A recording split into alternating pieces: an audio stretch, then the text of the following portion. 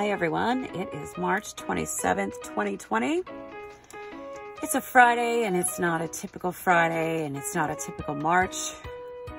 It's been a little crazy this year so far, and I'm pretty sure I don't need to tell any of you what's going on because the whole world is experiencing this right now. So I'm here today really just to talk. Honestly, this is for me just kind of art therapy. I know you're looking at something kind of crazy right now, but this is my current project here, and even though we're going through these really hard times, I'm really finding that art is very important right now. It's an escape. First of all, it's an escape. It's therapeutic. It's calming. And for me, it's really my medicine. Art is my medicine. So I am just here today, really. I'm not doing a tutorial. I'm just going to kind of talk about art therapy, really, and give you guys some ideas of things that maybe you can do to be creative around the house, things that you can paint, you know, some non-traditional ideas. I'm a huge fan of upcycling things and recycling. So I find, I like to find things at the thrift store that I find unique and I see something in that piece. So I found this at the thrift store. Now you've probably seen one of these before, and it looks like a book. This was probably circa 1990 something. I think I paid like, I don't know, maybe $3 to $5 for this at the thrift store. But it opens up and it's a stash. It's a nice big stash box. But this box here is pretty big, and there's a lot of room for stuff in here. So I immediately fell in love with this. It was completely hideous when I bought it. There was nothing exciting about it. I don't even remember what was on the front of it. I don't think anything. I think just a title of some made-up book. So I took it home, and it's been sitting in my studio for probably about, I don't know, probably 4 or 5 months. And since, you know, we are in quarantine right now, and I've personally been in quarantine for probably about 3 weeks now. This is my third weekend at least. I decided this would be a great time to pull this out and just do something with it. So when I found this piece at the thrift store, I bought this at a Value Village, I literally knew immediately what I was going to paint on this. And just because it's a stash box, you know, so first thing I thought was Cheech and Chong. So I ended up following through with that idea. And I just finished up the painting part of this yesterday. I've put down 1 coat of Liquitex satin varnish. So like I said before, I'm not really doing a tutorial today. I'm really just having some art therapy, just talking to you guys about art. I'm kind of down in the dumps today. You know, been in quarantine for a few weeks now, and it's getting to me. So I just really kind of want to talk to everyone and just try to be positive today and give everyone some positive ideas on things they can do at home. So since I already finished painting this, I've got 1 coat of this satin varnish.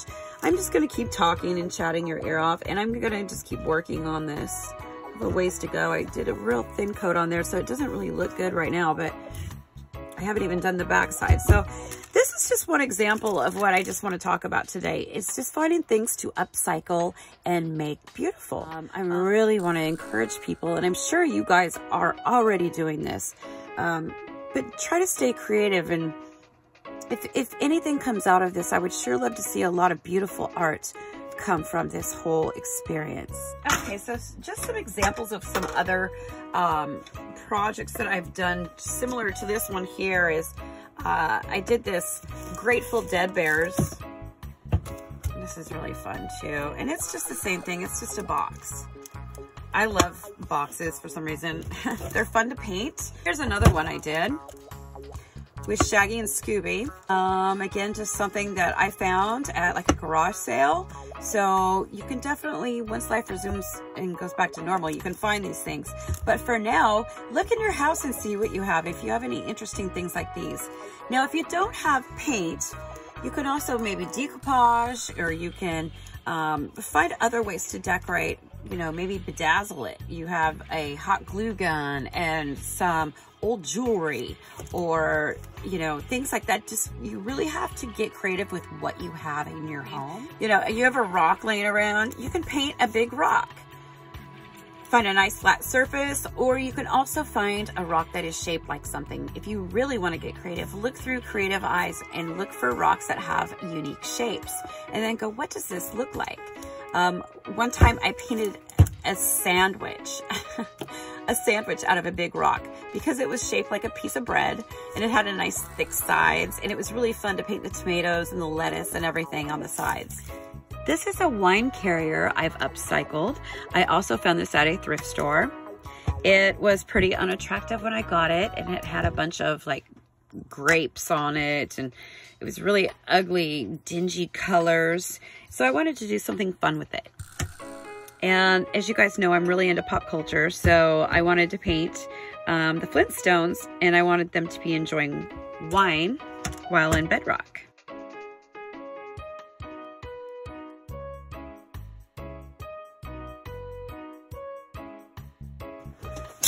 So here's another project I've done at home recently, and this was done with the help of some fabric medium, and you can get fabric medium on Amazon for pretty cheap, and a little bit goes a long way. So the bottle that I use is 4 ounces, and this 4-ounce bottle will actually last quite a while, but it's great because you mix it at a 50-50 ratio with your paint, and then when you paint it on your fabric, the acrylic actually stays nice and it bends and it keeps it softer so that it doesn't crack.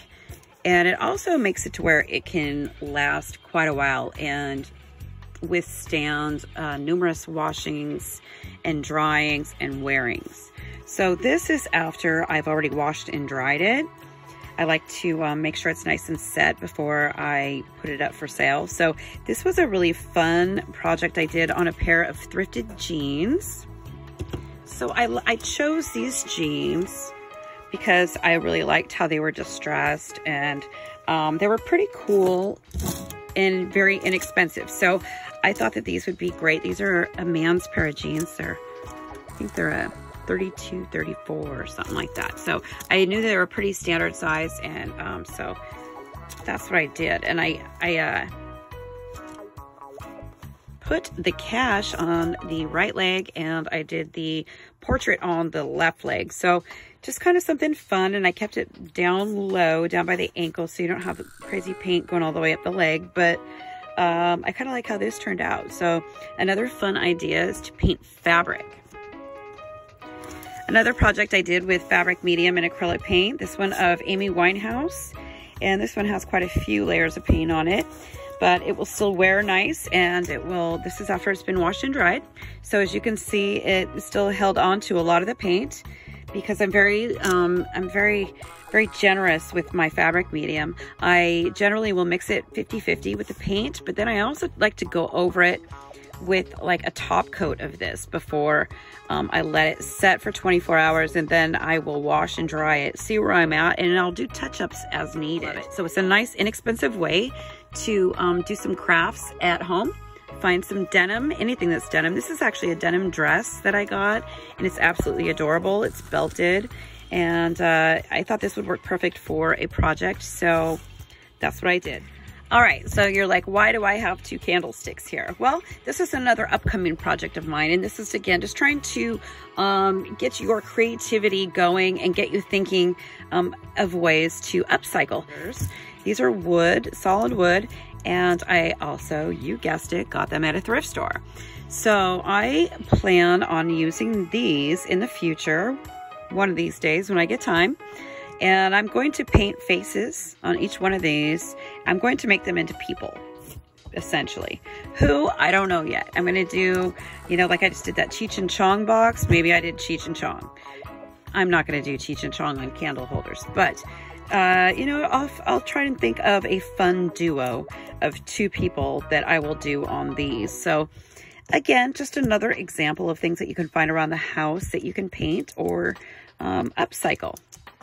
Here's another idea of something creative to do. I actually found a really cool vase I had, and I put some LED Christmas lights inside of it. And then I picked some branches from a tree and made this nice arrangement. Just something to get you outside, make something creative for the home. And I also made, this one's a little wonky right now, but I also have one that's hanging on my wall there next to a painting. So yeah, just a little something different. Another piece that I did that is really creative. And what I did here is I took a bunch of old newspapers that I had found.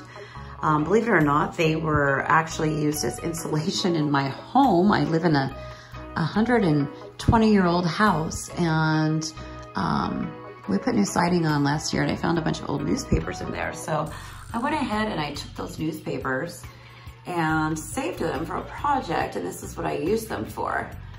I kind of decoupaged them on a, gosh, this piece was actually a piece that someone had given me. So this was something from like TJ Maxx, and it had like a nautical theme, and it was kind of, you know, just kind of frumpy and boring. So I went ahead and I took these newspapers and I laid them all out. And once I got them on there, then I did a painting over it.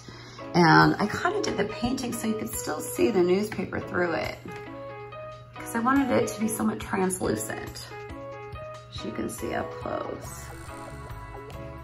Okay, and then painted over it, and then I did a varnish, multiple coats of varnish over that.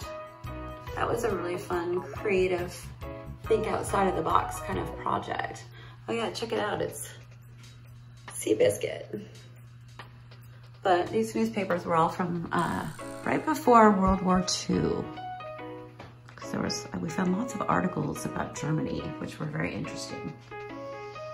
And then here I did I painted on wood. Here I made this piece myself and then painted it. So if you have access to wood or something, it's really fun painting on wood.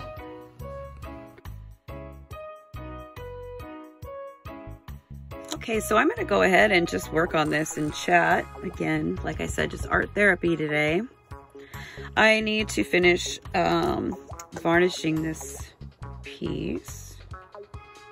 So I'm gonna put some of my varnish into a plastic container. I like to save plastic containers from, let's say, like little applesauce cups or yogurt, things like that. And I use them for palettes, and I also use them to hold my varnish.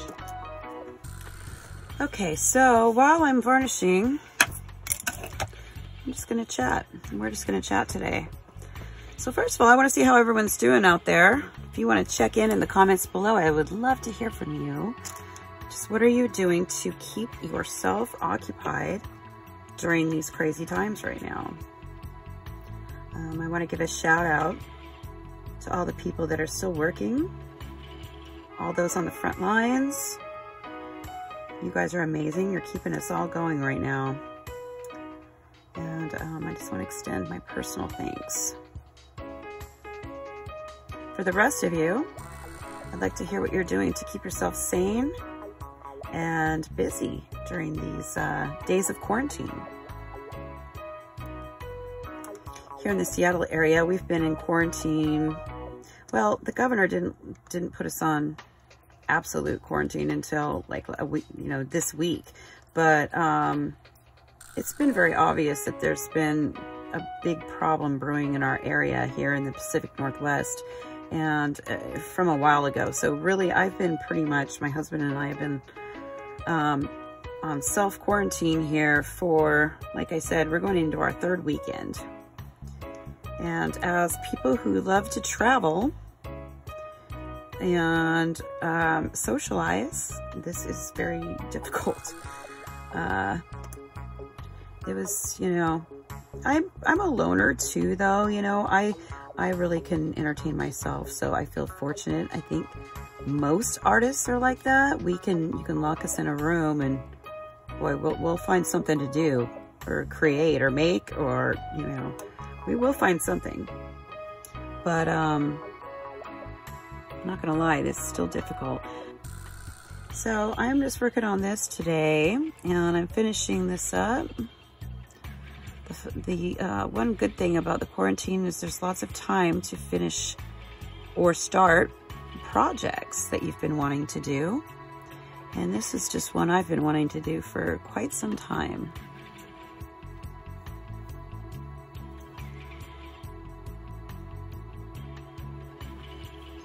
So I'd like to do another art tutorial coming up soon, and I would love to hear from you guys what you would like to see.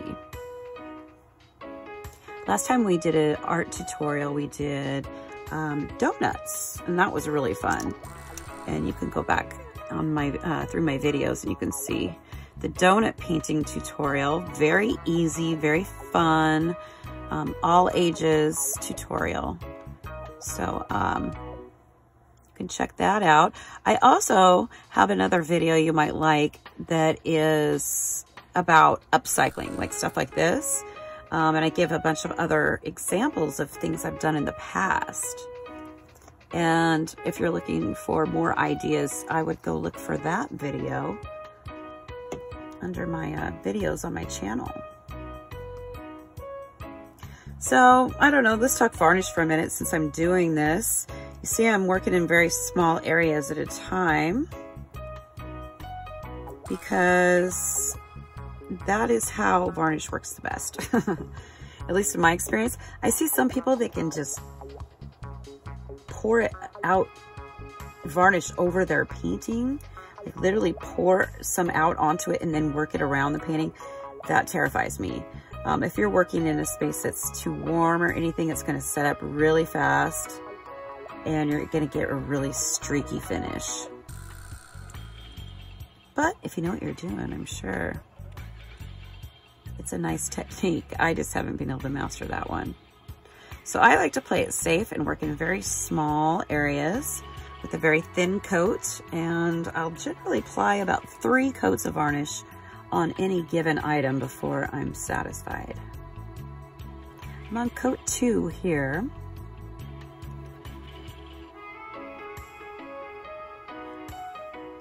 Yep.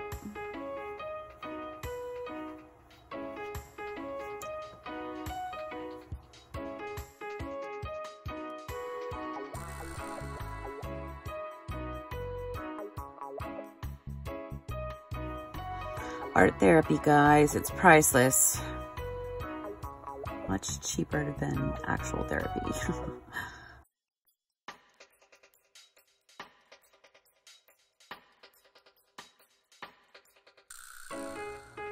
All right, guys, so I am done varnishing my second coat here, and I will be putting a third coat, and I still have to finish the side and the back and all that stuff, but I won't bore you guys with that. I just wanted to give you guys some ideas today of some things that you could do at home to keep yourself occupied, hopefully try and inspire you to create some art. And while we can still get some things on Amazon, if you don't have any paints at home, there's some great paint sets on Amazon that you should be able to still get. If you want some like craft paints, I love createforless.com. Check out createforless.com. They have free shipping on orders over $50, and they have some really great prices on their Ceramcoat craft paint. Otherwise, if you're looking for a paint set, like I said, there's some great paint sets on Amazon right now. And if you're looking for some artist quality paints, I would suggest if you have a Michaels in the area, you can actually place an order online and they have curbside pickup. So that is one way that you can get art supplies to yourself right now as well. And Michaels generally has great sales, decent prices, and they're generally, you know, really convenient to shop with. So hopefully one of those will help you out. I want to wish everybody out there safety and health. Please stay home during this time. Be well to each other. Try and give back to your community, and let's take care of one another. All right, guys, thanks so much for watching. We'll see you next time.